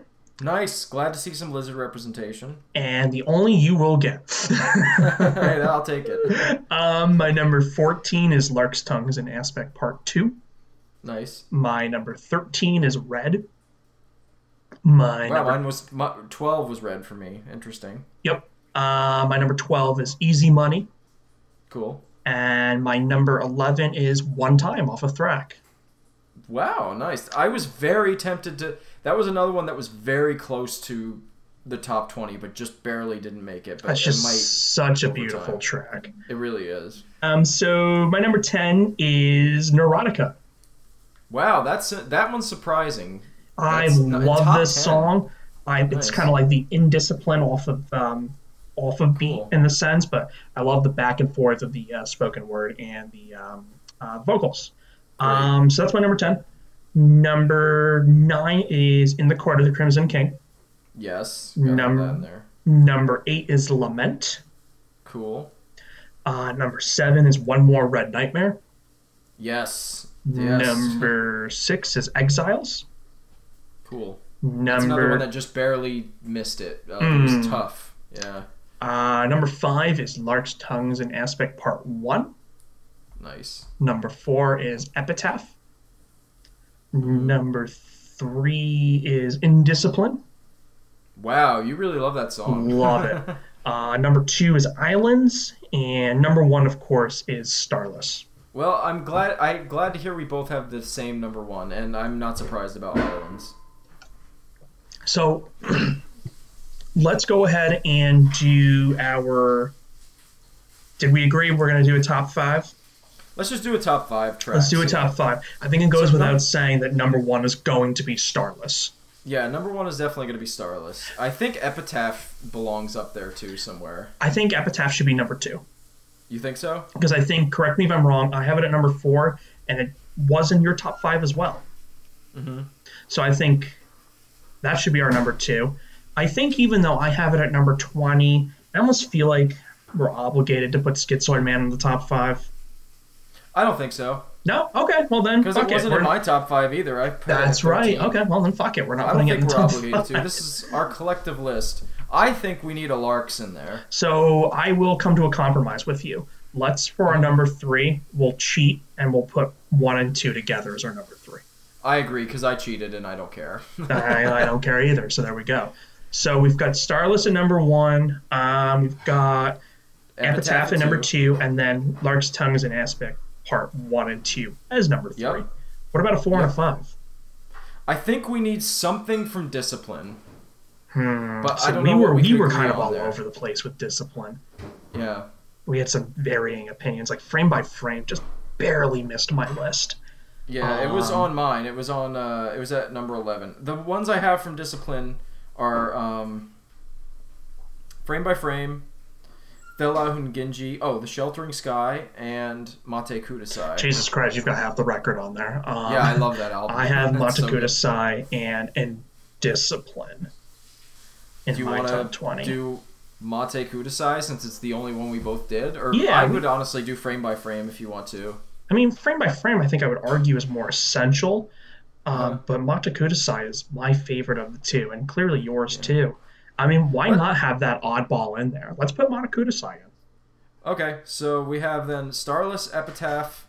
We'll put Larks 1 and 2, and we'll put Mate Kudasai. And since we have three of my top 5 in there, I think we should throw Islands in there because that is a phenomenal song, and I was tempted to put it higher. I'm down for that. So here we go. I think we should put Islands over Mate. Actually, I would even put Mate Kudasai over the two Larkses. So I would personally not. go. I don't agree with that. No, really, No I'm surprised. way. Over the That's your number Larks? two. No, what the Larks, by the way. No, over Larks, I disagree with that.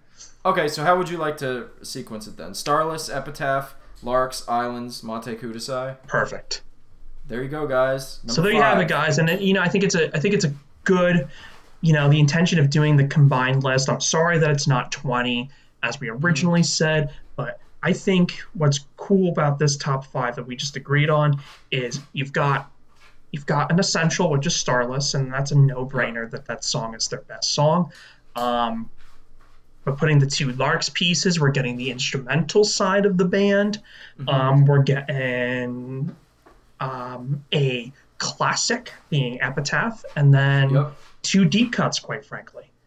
So I think also you're getting the very soft ballady side of King Crimson that you never really get with Islands. And Mate Kudasai is just a weird song. It represents the weird blue era, Absolutely does. So there you go. Let's just cap it off one more time. Number 5, we have Mate Kudasai. Number 4, we have Islands. Number 3, we have Lark's Tongue is an Aspect Part 1 and 2. Epitaph at number 2, and then Starless at number 1. I love it. I think that's a great list. So you, sir, I believe, have some questions you put together. We do, but I just very quickly want to give you my top three growers. Yes, growers. Give me your top 3. At number 3, I have One Time. That song will not get out of my head, and I think that's a good thing. The fact that song, I'm tempted to put it at number 2, actually, but I think, you know what? Yeah, it's between that and my number 2 is Fractured, from Constructional Light. Yeah. That was another really one that just, I just want to hear it more and more, And I love that alternate version, by the way, since we've recorded that episode, with Pat Mastelotto's, re-recorded drums. Fantastic. That version is the definitive version as far as I'm concerned. And then my number 1 is Exiles. Ooh, that nice. was the biggest treat for me. And all 3 of these I really wanted to put in the top 20, but there's a lot of these songs that I've just been a big fan of for a long time, and it was hard not to include them. Nice. So I approached my top 3 growers a little differently in that 2 of them initially I thought were just okay. And the number 1 was one I was very vocal about, but has since become a major grower. So I have number 3, The Night Watch, excuse me, off of Starless and Bible Black. Wow. I kind of talked about already why that one's grown on me, so I'm not going to, get into that again. But I think that's a good song. My number 2 is Model Man off of 3 of a Perfect Pair. You said One Time has been stuck in your head. This has been the one for me that's been stuck in my head. I love the falsetto and blues vocals. It's catchy. It's upbeat. I just think it's a good song. So that one really grew on me. and it made my cut for our perfect beat sequencing. And I think that's Hmm. when that song grew on me. And then my number one, believe it or not, is cat food. Yeah, I had a feeling you would laugh your ass off. So, I love how I much shit you talked about that song, and now it's your like number one grower. yeah, I mean, like, look, the lyrics are still silly. I Yeah, they're get stupid. that there is a deeper meaning to them. Hmm. Um, but like Model Man, I just find myself singing this damn song, and I Cat do food, stand cat by what I food. originally said that instrumentally, it's a fucking kick-ass song.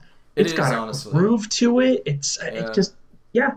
So I've warmed up to it a little more. I clearly not my top 20, but a song that I've added to my personal King Crimson mix. So it Nice. definitely grew on me. So I've cooled off on it a And we little should bit. say with those, I this could have easily been a top 50 for me. It was very difficult I wouldn't go that far to. for me personally, but probably top 30. Hmm. It was. I Um, had originally had a top 30, and it was hard to cut it down. So I think I probably could have honestly gone up to 50 or at least 40. yeah. All All right. right. Well, So let's ask away some questions. So you came up with some questions that I'm very intrigued because I don't. That they'll be. I'll be hearing them for the first time as well. So take all it right, away, guys. We're my gonna man. try to get through these quick for the sake of time, and it's just 5 simple questions about just overall this whole experience of doing this podcast and doing the focusing on this band and diving so deep with the band. So we both will kind of answer them. Let's try to have brief answers, and then it's just meant to be simple questions here. So number one, and you can answer this first. What was the biggest surprise for you after going through the band's whole career?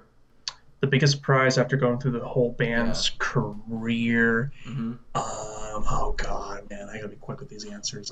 Biggest surprise is the consistency of the quality of music. Mm-hmm. Yeah. That's a very fair statement. I would agree. Um, it doesn't really wane at too much at any point, does it? No, I mean we talked about sequencing and things like that, but overall, as far as Mm-hmm. if we're just speaking on behalf of the music itself, the quality was consistent from court to power to believe. I completely agree. And you could tell that this is a band that evolved and did it well for the most part. I think Absolutely. for me, I'm trying to think of what my biggest surprise was from doing this whole thing. I think I think I was surprised how much we agreed. I know that's silly, but we used to. People don't know this, but we used to get in heavy debates back in the day about music. We were also like pretty young. We were like teenagers discovering bands, and it seems like although we definitely have a lot of differences in opinion on a lot of these albums and these songs, we've been very, very on the same page. It seems like with this band. Yeah, for the most part. Um, it's just really interesting to me. I thought there would be more tension and more controversy, but it's been pretty Which I mild. might say I'm a little disappointed with, but Yeah. I think the most controversy we probably had was this episode in that the ranking of our albums and song choices as well. Yeah, pretty much. Yeah, and even so, I could kind of see where you were coming from with all your stuff. So, Yeah, all right. and Sam, Oh, go ahead. Go ahead. no, I just was agreeing. Oh, okay. All right. Number two. What song or album stand out the most to you now Stand out the most to me now versus they. versus before we did this? Like, what now do you think stands out to you? Like, of all of the albums. Okay. Not necessarily your favorite, but like what, That just like stood coming. out. Yeah, yeah. Sure. So we talked about a lot about these Steven Wilson remixes. Mm-hmm. A classic example would be a song like Exiles. On Yep. the 30th anniversary editions, Yeah. that was not a song that I would have been talking about as much, but just the 40th mix, it just really comes into fruition a lot more. And I agree. that's one for me that stands out. Trying to think of one more. I would probably say Walking on Air would be another one for me as well too. That was a great track. Yes, Walking on Air. Yeah. Very good. Um, as far as songs go, I agree with you with Exiles. That was definitely one, and there's actually a few on some of the other, like even a song like Trio. I mean, I'll give a little bit of credit where it's due with Starless and Bible Black. I still liked the album, and I felt like overall, like, yeah, the album doesn't completely work for me, but I like it a lot more after hearing the Steven Wilson remixes than I did beforehand. It like certain tracks like Trio and you said Lament and a few others were really, really good. As far as albums go, I'd say honestly it's Thrack is the one that lastingly is with me, and actually Beat, surprisingly. I would agree with both of those. Beat Thrack especially, of course. Yeah. And I still can't get over, because you mentioned Trio, I still can't get over that Bill Bruford still received a writing credit because I know. he felt that it wasn't necessary to... When I heard that, I was like, that's great. Yeah, to play the drums. So he still got a credit for that. So that still cracks me up. But okay, I agree with that, with Trio especially. Oh, definitely. Number 3. What song or album are you most disappointed by now? Song or album? Song or album, or you could do one of each if you want. Okay. Album. I'm just gonna go ahead and say Lizard. Definitely That's most fair. disappointed. Just because upon doing this and doing my research, being a big jazz guy myself, there was a lot of excitement when listening to that record. So, to be a little disappointed when you were looking forward to something, it's a little bit of a bummer. So I would probably say Lizard as far as album goes. As far as song goes, honestly, and this is going to sound stupid, but honestly, Prozac Blues. For starters, seeing that title, I'm like, hey, that's kind of a cool song title. So, of course, it's got to be a cool song, right? Nope. Stupid logic at its best, ladies and gentlemen. But also, just when we were researching for that episode, hearing supposedly that influence with the distorted vocals, supposedly there was some Tom Waits influence, and I'm a big Tom Waits guy. So that also kind of got me excited. Like, oh, Adrian Belew projecting, Tom Waits, that's really cool. And whether that's the case or not, the execution could have been, any worse. Oh, yeah, I understand. What about me, you? I would say it's probably 3 of a Perfect Pair. Okay. And that's because I thought I was going to really like that album, and it's kind of like meh. It's like it's not bad, but it's just again, I think the sequencing is the big problem with it, and I can't really think of a specific song, to be honest, but definitely for me it's probably 3 of a Perfect Pair. And I actually do think while Starless is probably still my least favorite album, I did like it more actually after hearing the Steven Wilson remix, as I said. So nice. That actually doesn't qualify. I think that actually actually benefited well from this. So cool. That was question 3. So question 4. No, I think that was question 4. Just kidding. It was question 4. Oh no! Actually, sorry, that was question 3. Just question kidding. 4. It was question. Has your overall opinion of the band changed, and if so, how? Has my overall opinion of the band changed? Not really. I don't think my overall opinion has changed, as opposed that I now have a deeper understanding of the band. And I'm not talking about deeper understanding in terms of just the history of the different incarnations of the band, blah, blah, blah. Anybody can go on Wikipedia and read about that stuff. Why I think I have a deeper understanding is just like what King Crimson really was, it still is. I mean, I think, and I'm paraphrasing, but Fripp had said something along the lines of King Crimson is like, what is it? A way of doing things. A way of doing things, thank you. Yep. And that's definitely true. I now, going through this catalog thoroughly with you, understand what he means by that. Yep. I totally agree. And I honestly don't think I could say it better, because I was just going to say I just appreciate the band more. They're definitely, and I appreciate certain albums more. And again, hearing those Steven Wilson remixes and hearing some of these albums really for the first time, it really gave me a wider perspective of their whole career and discography. Absolutely. And the final question is, what did we not cover / didn't cover enough that you would like to go over at a later date? And that's the last question. While I think it's definitely an endeavor in of itself, as we've expressed, and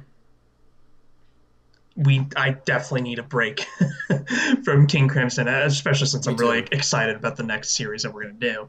Yeah. But I think I still really would like to dive into side projects. Whether we just did like a top 5 of our favorite, but there's some gems there. I mean, the Fripp and Eno stuff is fantastic, and I've always wanted to listen to the Robert Fripp and David Sylvian stuff. I think he's from the band Japan. Fripp and Eno, and there's there's his solo stuff.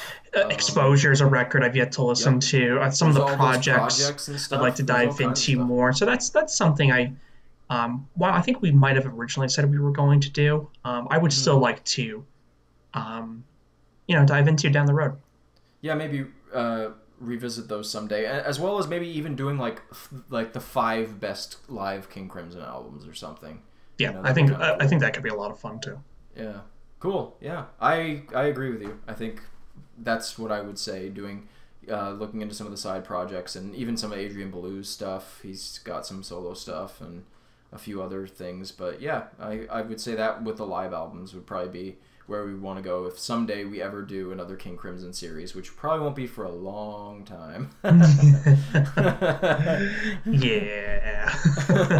All right, dude. So wow, it's bittersweet that we're wrapping this up. It is bittersweet. Yeah, I can't believe we're done. King Crimson's done. We've been working on this for literally months now. It's been quite a journey. So, do we want to reveal the next artist? Well, before we reveal, and I'm going to let you reveal the next artist, we initially announced that it is a band, and that is now no longer the case. So, oops, spoiler alert. We have talked about it, and we've gone through 3 different options, actually. And by the way, all 3 of those we'll eventually do. But we decided to go with a solo artist, who is none other than David Bowie. Mr. David Bowie, yes. So we're going to go through all of his albums. The way you said that, you didn't sound too excited, even though I know that's not true. Punishment. Look, I'm actually really stoked because I love David Bowie, and every album of his that I've heard I've really liked, and there's a bunch I haven't heard, so I'm interested to hear, literally for the first time, a good chunk of his discography. So. I think if I can just briefly talk about why I'm excited going through the David Bowie discography next, is we said constantly going through King Crimson that King Crimson, for you and me, were both just a band we mutually love. Yep. Growing up with you, you've always been a Bowie guy, specifically early Bowie. Bowie, if I could say, is one of the 4 or 5 artists that got me into music. So go ahead. Sorry. I hopped on the Bowie train when I was a little older, specifically early college. So we're talking 2012, 2013, right around the time The Next Day came out, actually. Fast forward to, this time now, 2019, Bowie's my guy. Bowie is in my, top 3 favorite artists. This is really going to be the first time that you and I talk in-depth Bowie. I'm excited about that. I'm really looking forward to your opinion on the later stuff, because I think his third half of his career, if you will, third half, I just realized that did not make sense, but the part 3 of his career, I think, is a little misunderstood. And there are some great gems there, so I'm interested to hear your opinion when we do get to that. I only know one of his albums from that period really well, and I really like it. So, so I'm looking forward to that. That's my point. Is I'm looking forward to hearing your take on them. I'm looking forward to it too, because there's a lot of. I'm a huge fan of classic Bowie, so I'm curious to see what your opinion is on some of the, especially early records and the glam era. That's kind of my Bowie a little bit, but I do recall the only thing I remember ever talking to you about with Bowie was Ziggy Stardust, and for some reason, I always remember you saying that the song 5 Years is like the best opening track in an album ever. And my opinion has not changed. Okay, okay, good. Yeah, good to as know far that. as that Good goes. to know that your opinion hasn't changed because I, for some reason, remember that. I think there will. What I'm also excited for is I think there's going to be more controversy because I know you're a big fan of the glam era. For me, my Bowie is 76 to 80, so I can't wait to talk about that, potentially hash that out. I will say the only thing that sucks is we got to start with his first record, which is just pure trash. But I've only heard it once, so I can't really even say that. But not Space Oddity. There's one just called David Bowie. The self-titled David Bowie. But we'll get into that, which will be our first episode. But the other thing, guys, too, we mentioned with the past couple Crimson episodes that we are going to change the format. We're looking to use a different type of software that hopefully will make recording and editing easier for both of us since we live in 2 different states. But also we are shortening the content as well too. They're going to be shorter episodes. But goal, you guys know if you've been following us since episode 1 of Crimson that Rob and I can talk and we will just drift off. But we drift off a lot. By hopefully just sticking to 1 album per episode. The goal is to keep the episodes 35 to 45 minutes. Yeah, at like hour tops. Hour tops. Except for the only exception to that rule might be an episode like this, the roundup episode. The roundup episode and probably the first episode. Yeah, but the idea is to do it 1 album at a time. It's going to take a while, but I think first of all, it also all the things you just mentioned, but also it gives us more time to really digest the albums instead of trying to cram, say, 3 albums into a 2-week period or whatever we try to do. We only have to cram 1 album. So, and then it makes it a lot easier for us and our wonderful significant others who put up with us to be able to talk for about an hour, rather than like 2.5. Yeah. So stay tuned for that. The other thing too is we're really going to try our very hardest to stick to the 2-week format. Yes, and which we're also looking to branch out to other platforms as well, so we'll see how that goes. And there'll be more on that when we debut the first David Bowie episode. But the goal is to stay 2 weeks. We've established a recording time and day. We just got to discuss when that first day is. But once we start episode 1 of Bowie, the goal is to really maintain that 2-week schedule. And I don't know about you, but I hope we can get to a point soon where we can start implementing our other ideas. So aside from the discography discussion format, we've been mentioning that some of the other things. We've been mentioning that throughout the Crimson series, and we have quite a few other ideas that we've discussed. Unfortunately, they haven't gone any further than discussion, but that we really do want to try as well. We do want to branch out. As much as we love the discography series, there are other things, some of which are a little simpler to put together, that we do want to branch out to as well. So stay tuned for that as well. Hopefully, we'll dive into some of those other ideas as long as the software side of things, that transaction goes well. So, just hang tight, guys. But there are other things that we want to do. But I'm really excited to go through David Bowie's discography with you. Me too. I'm stoked, and there's a lot of connections between him and King Crimson, so it's kind of an interesting little transition to make. Absolutely, and I know it's a great transition because Frippo Pants, there will be some involvement with him throughout the career, and really just talking about Bowie because Bowie really has a special place in my heart. What his a legend. music and the man himself. So, and he's had so many different musicians play with him that it'll be fun to talk about that too. It will be. So the feels will get real, guys. Heads up. But on the next episode of Sound of Music, Dragon Ball Z. Sorry. Dragon Ball Z. Yeah. But on that note, guys, King Crimson. Thanks for tuning in. Check out our top mutual 5 tracks. Check out those top 5 records we agreed on because they're a great starting point. And check out There A will be Perfect Beat. There will be links in the A description to Perfect all of our Beat Spotify track listen. playlists that you can check out. My top 20 will be there. Andrew's top 20 will be there.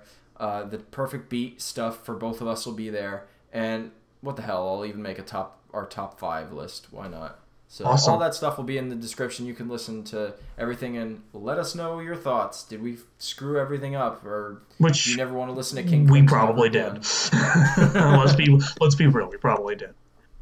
But I'll tell you one thing that I would love to hear at some point would be somebody who has very little or no experience with the band, listening to, say, the albums that we were talking about, or listening to our like Essential King Crimson lists and seeing what, or playlists and seeing what their thoughts were. I think I'd that would be really a lot of interested. fun. It'd be cool to bring him on as like a guest and talk to him about it. That'd be a really neat idea. But um, but anyway, I think that's it. Yeah, I've got nothing else. I'm going to be honest with you. I'm hungry. I'm approaching hangry, so I think that's probably our cue, guys. But Alrighty. Thanks till next everybody time, for thanks tuning for in. listening. Thank you for the viewership. We Yep. didn't think that it was gonna, we were going to attain that many viewers this quickly. So that's really awesome, Exactly. guys. Hang tight for Bowie and for more future content. But for now, sayonara. See you later. Peace. Bye bye.